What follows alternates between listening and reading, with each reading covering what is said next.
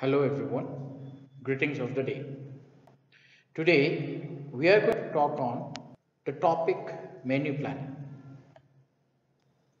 Scope: what is menu planning and its importance, objectives of meal planning, functions of menu, principles of menu planning, understand the various types of menu and their requirement, points to consider in while menu planning for various volume feeding outlets, influence on the menu, factors to consider when planning menus, understand the concept of balance in a menu for school lunch program, industrial canteens, hospitals, home for children and extended care facilities, functions and importance of menu engineering.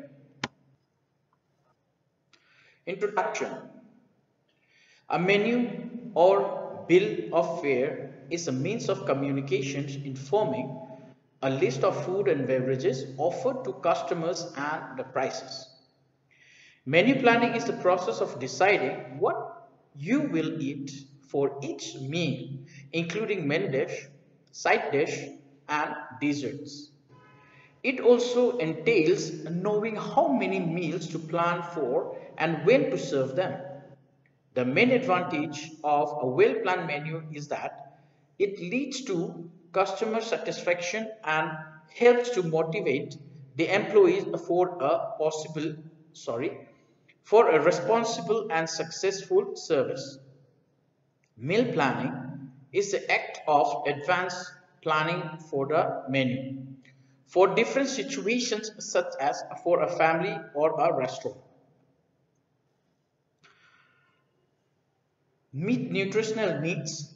Recognition the food is treatment, a part of a medical therapy, saves time and money, meet or exceed customer expectations, provide quality, standardization and predictability, simplify purchase, preparations and storage of meals, plan meals within the cost food and waste minimized, provide attractive, appetizing meals with no monotony, determine production methods and distribution system, minimize overhead expenditure, that is fuel, electricity, water, labor.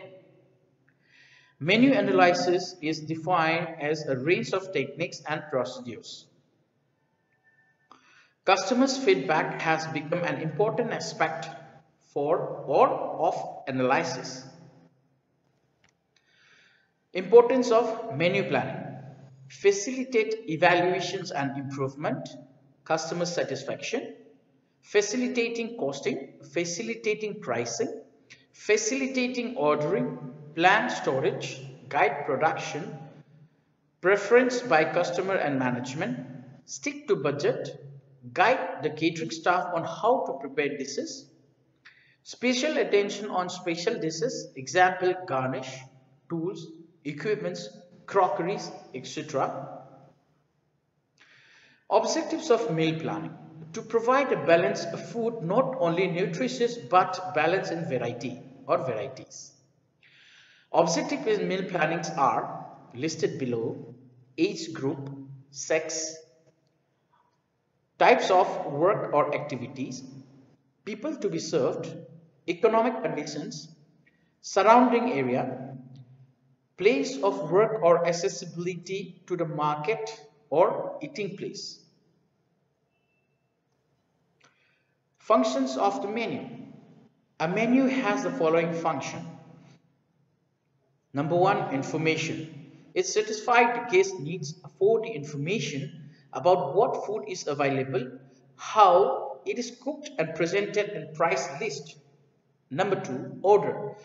It presents the dish in a logical order, usually listing the menu item under courses headings, thereby making comprehension of the menu easy. Choices. Number three, it determines the freedom of choice and alternatives in each type of dish that a guest may have. Number 4, image.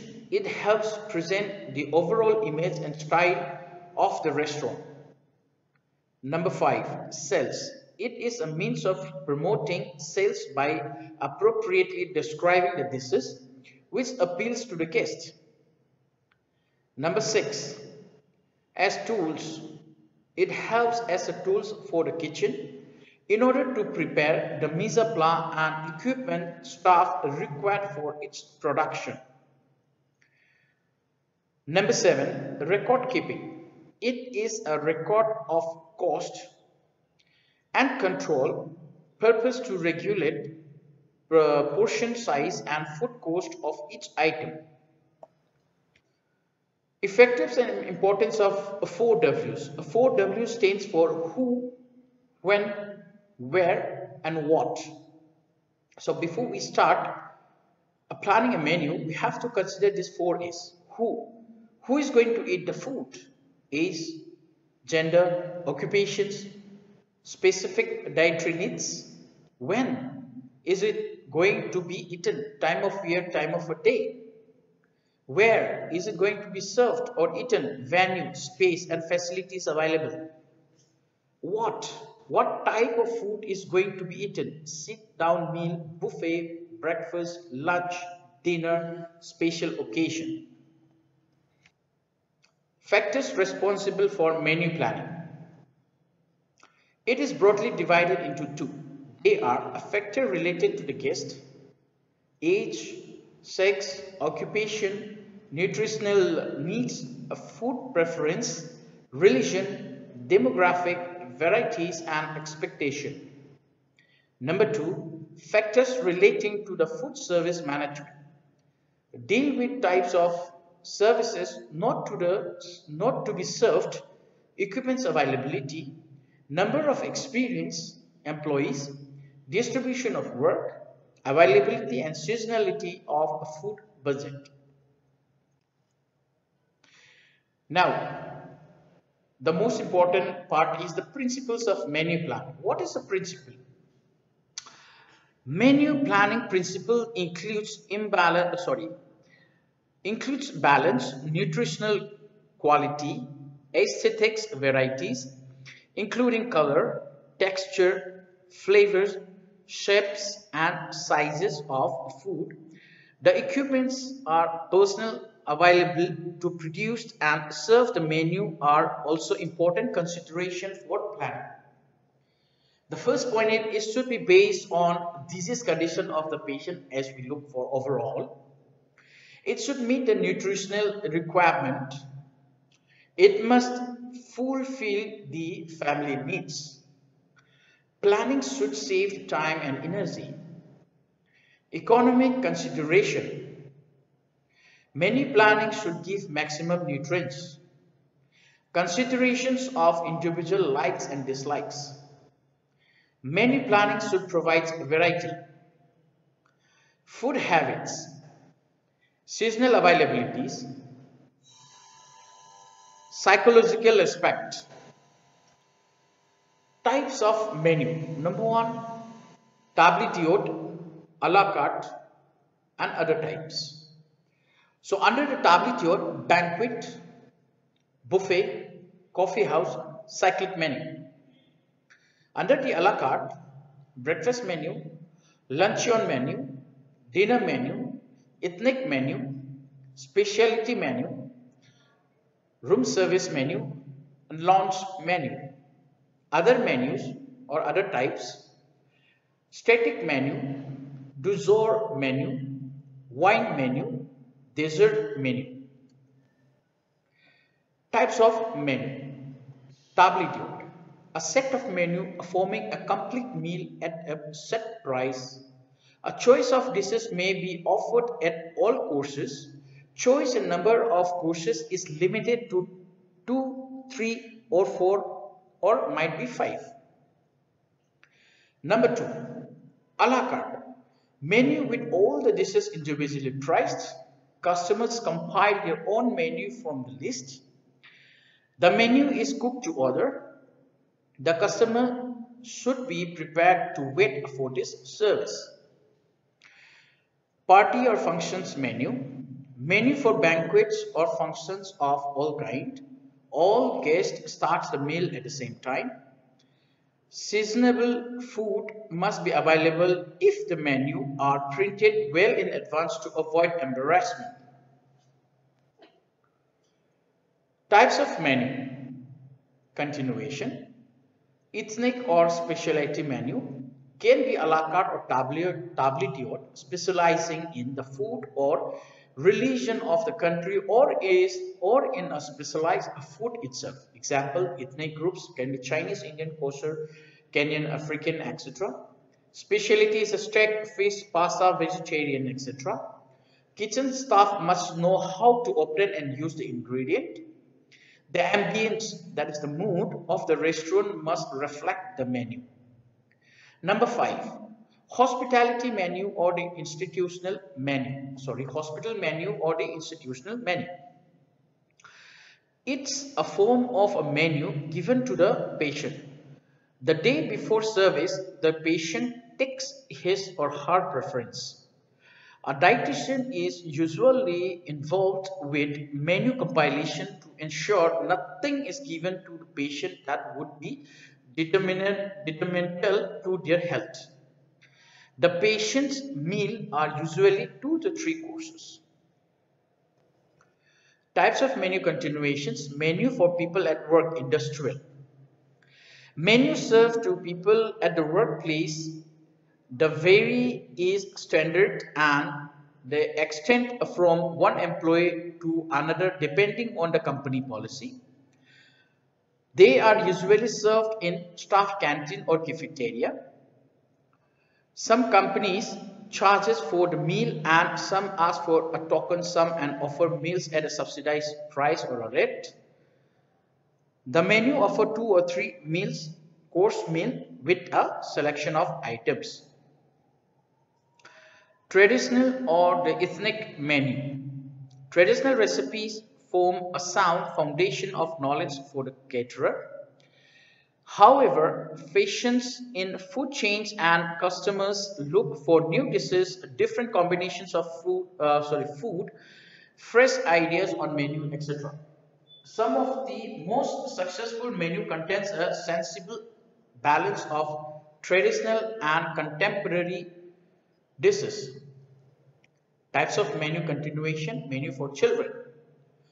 They emphasize on healthy eating and a balanced diet in school.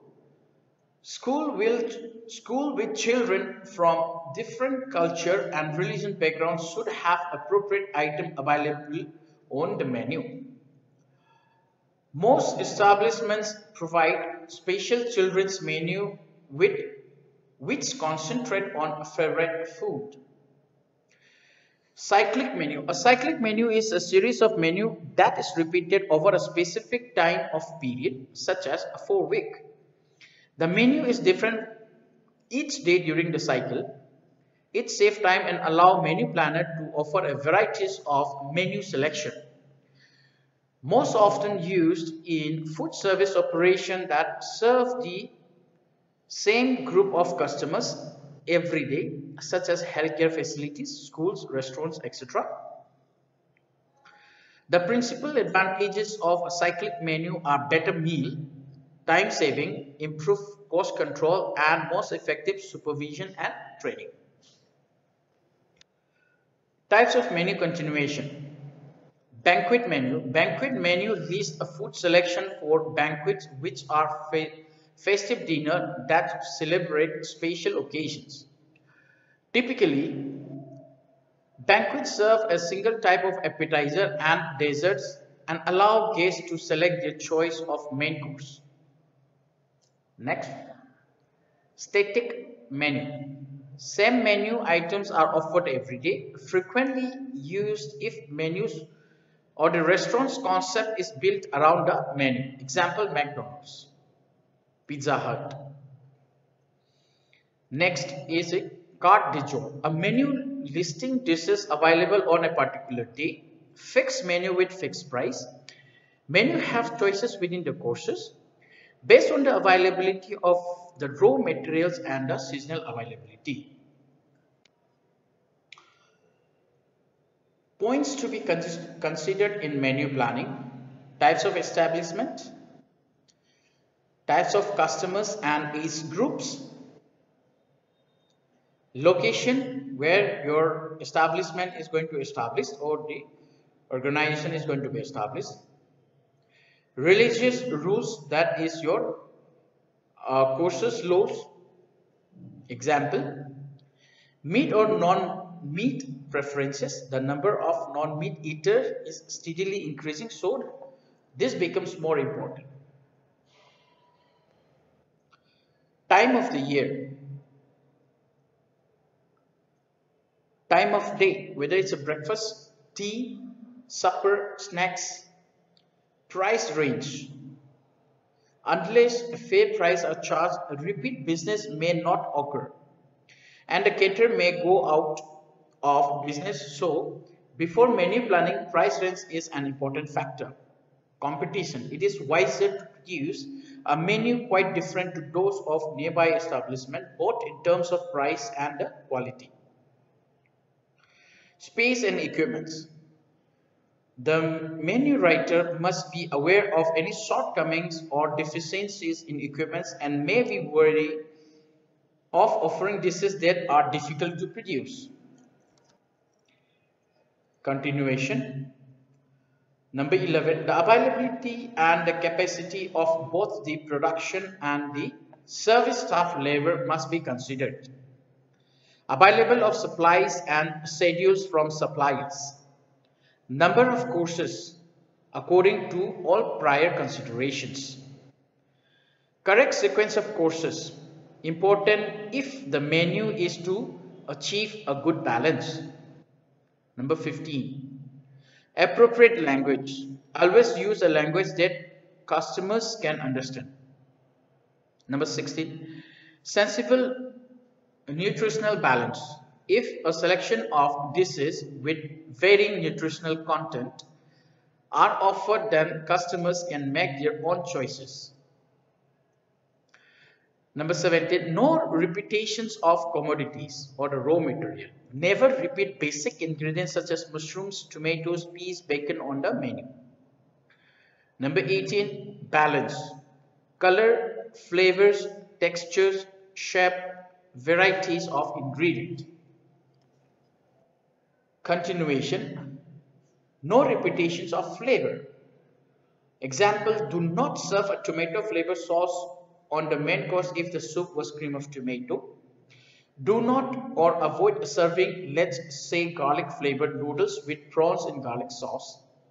Try to different taste in the meat itself by providing a choice between beef, pork, lamb, etc.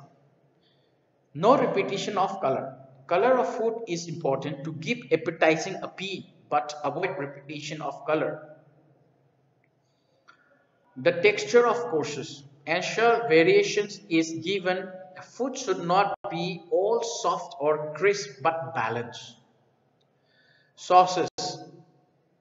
If different sauces are served on one menu, the foundation ingredient of each sauce should vary. Portion control. Control over the size and the quantity of food to be served as per person.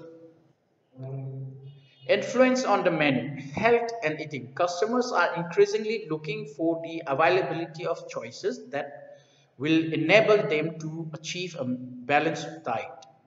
Customers are also requiring more specific information on menus or method of cooking and ingredients used to provide their meal, such as low-fat milk, less sugar, and drink.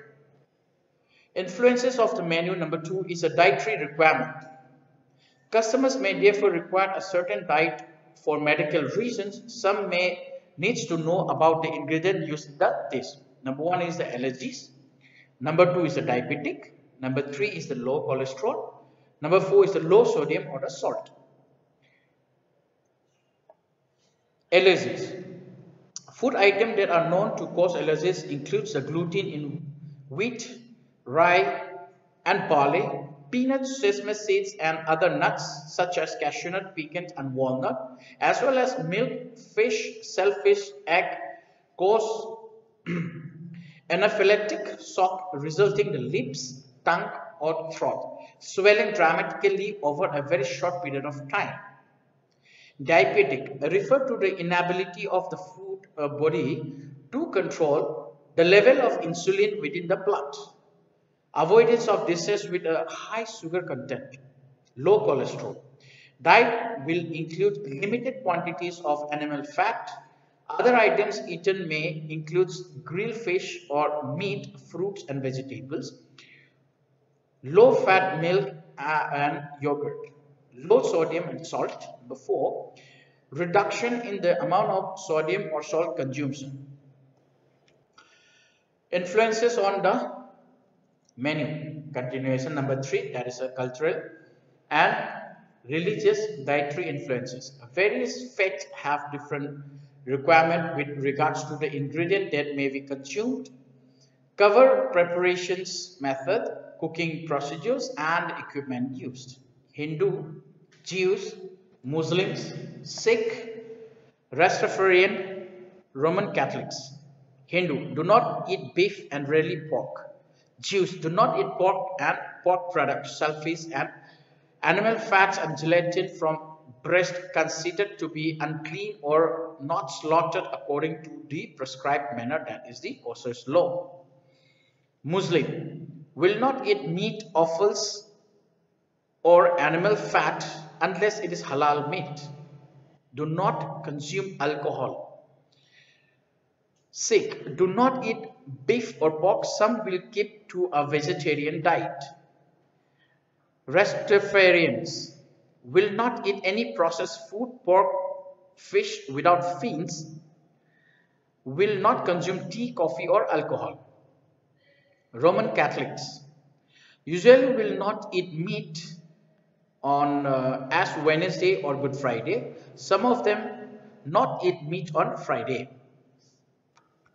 Influence on the menu. Continuation number 4, that is a vegetarianism. It may vary from cultural, religious, moral, ethical or physiological consideration. Number 1 is a vegetarian semi. Do not eat red meat or all meats. Diet will may include fish, poultry and dairy product. Vegetarian lacto-ovo. Do not eat meat, fish or poultry but may eat milk and milk product and egg. Vegetarian lacto. Do not eat meat, fish, egg but may eat milk and milk product. Vegans do not eat any food of animal origins. Diet only consists of vegetables, vegetable oil, cereals, nuts, fruits and seeds. Fruitarian. Diet may include mainly raw fruits and dried fruits, nuts, honey and olive oil. Influence on the menu. Number 5, continuation, that is ethical influences. Customers have become increasingly aware of ethical issues such as ensuring sustainability of the food consumed, fair trade, the acceptability of the genetically modified food or eradicate food, reduction or reducing food packaging and food waste, reducing the effect that food production and food transformation have on the environment generally. Factors to consider when planning menu. Several factors direct what kind of menu to make according to the requirement. Number 1, nutritional requirement: protein, starch, vitamins, fat, minerals, salt. Health considerations: sickness, deficiency like scurvy, diabetes, then kwashiorkor. Number 3, availability of foodstuff, seasonal food like fruits and vegetables. Number 4, number of courses, 3 or 4 or 5 or 6 or as per the management requirement. Number 5, sequence of course, appetizers or a starter, main course and dessert. Nutritional balance. Proteins, vitamins, minerals, water, rock, fat and oil. Number 7. Occasion. Funeral, wedding, birthday, graduation ceremony, national holiday celebration, festives like Christmas, Ramadan, Easter holidays, Durga Puja, etc. Menu balance.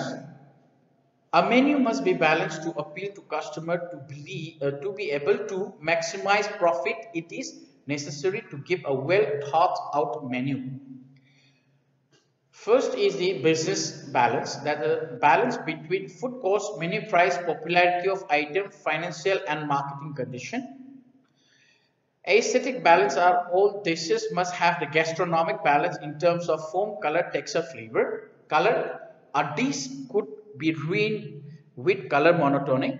A great menu planner looks into the details. Garnish are a great contributor to color contrast as well. Texture. Assembling components of a dish of similar consistency and texture can only tend to create boredom for the plate. Number 3. Flavors. The contrasting flavor of some items seems naturally to go together. Number 4. Forms. Shapes bring varieties to a dish. Chef can create shapes with vegetables and meats to create appeal. Contrasting shapes enhance the appeal to dishes. Next, nutritional balance. The basic purpose of eating is to give nutrition to the body. The basic block of food are carbohydrates, proteins, fat, minerals and vitamins. Menu for school lunch program. To serve nutritionally adequate, attractive and moderately priced lunch, the nutritional goal is to furnish at least 1/3 of the recommended daily dietary allowance for children of various age group. To help in meeting the nutritional goals, it is recommended that school lunch includes a vitamin C food every day, a vitamin A food twice a week, several food of iron each day and protein-rich food. In addition to meeting the nutritional requirements, school lunches should provide satisfaction and pleasure to the students, help in development of good eating habits. Menu for industrial canteen. The concept of catering to employee was initiated in the early 19th century to provide meals service facilities to the labor working in place located far away from home. Robert Owen is believed to be the father of the industrial catering. Several industrial units have continued this service as an indispensable part of their operation, either under plant management or a concessional basis.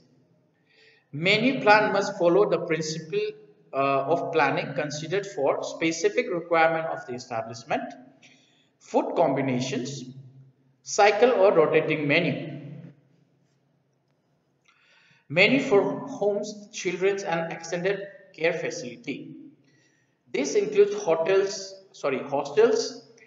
orphanage, home, 4-H, handicap, etc. All 3 meals are eaten in the same place every day throughout the year, hence nutritional needs of the individuals being served must be met. Meal cost must be kept in mind to meet the budgetary allowance as well.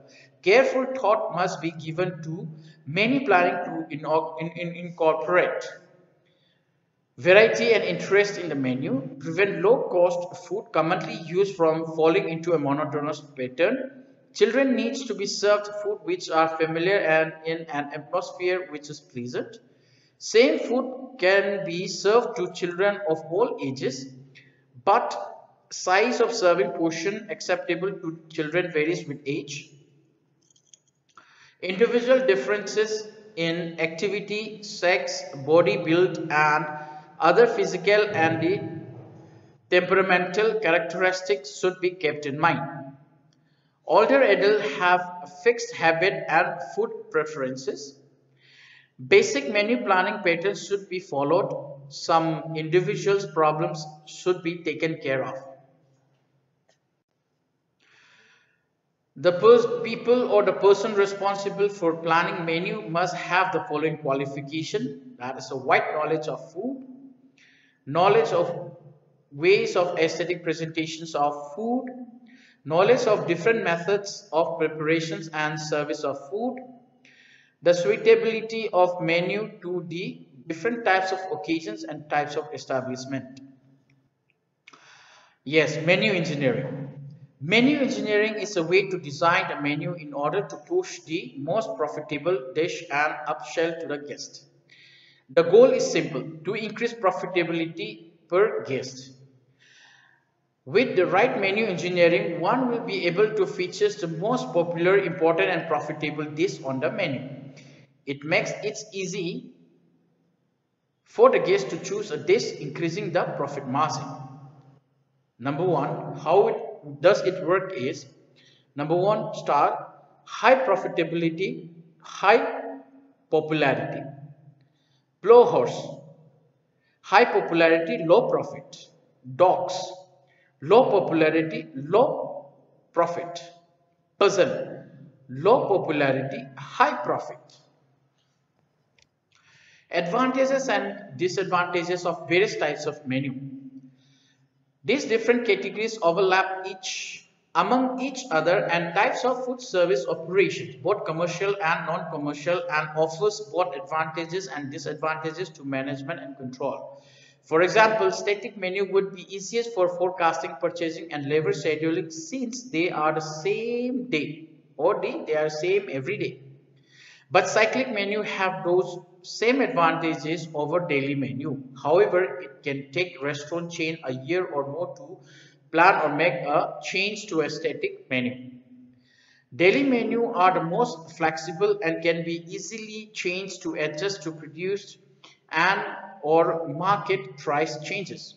Static and to an extent cyclic menu offers the customer a predictable dining experience, but daily menu offer a new dining adventure with every visit to the food service operation.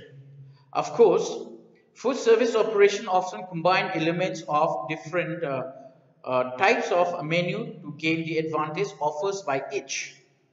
For example, many restaurants using a static menu offer daily special or features which give some flexibility to offer menu items that are seasonal or trendy or use product that needs to be sold and not wasted. Thank you very much.